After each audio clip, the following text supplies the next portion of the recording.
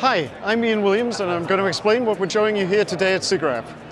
What we have here is a physical real or rendered. We thought we'd take this concept of real or rendered that we've used in several comparisons and take it to the next level and actually have a physical drill compared with a rendered drill. And what we're showing is a light box that contains the physical drill.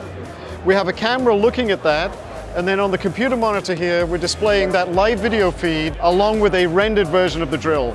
And the purpose is to ask people which they think is the real or rendered version.